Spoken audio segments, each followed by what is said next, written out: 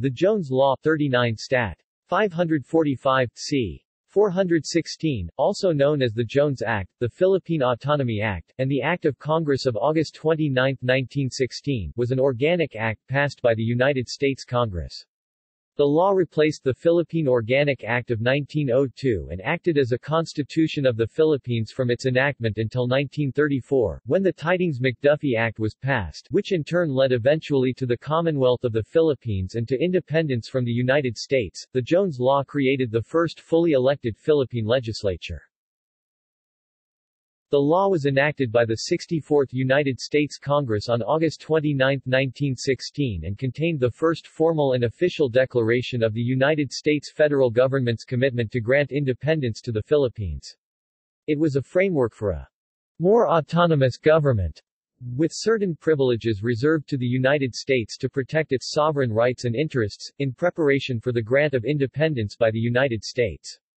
The law provides that the grant of independence would come only as soon as a stable government can be established, which was to be determined by the United States government itself.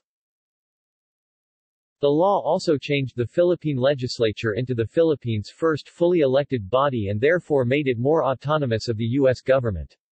The 1902 Philippine Organic Act provided for an elected lower house, the Philippine Assembly, while the upper house, the Philippine Commission, was appointed.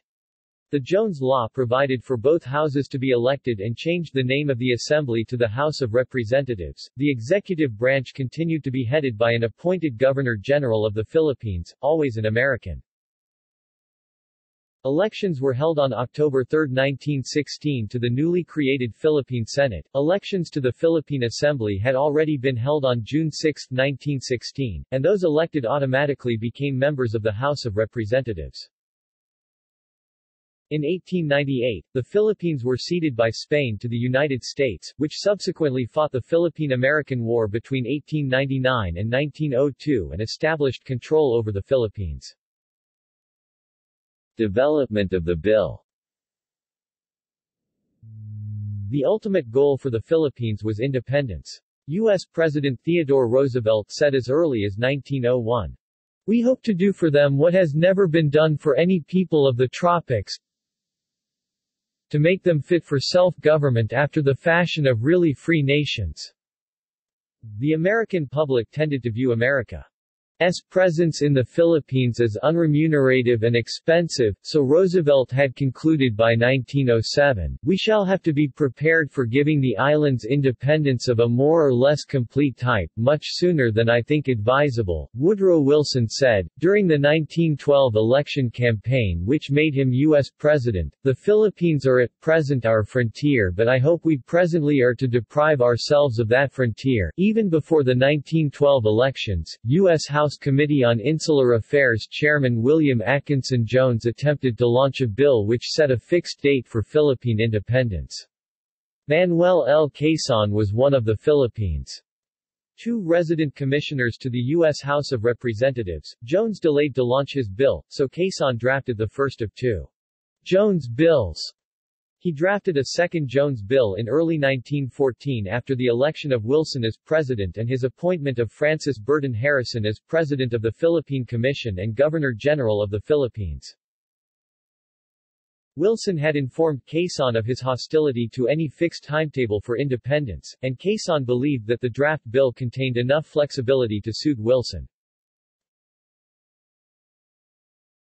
Passage into law. The bill passed the House in October 1913 and went to the Senate, backed by Harrison, U.S. Secretary of War Lindley Garrison, and Wilson.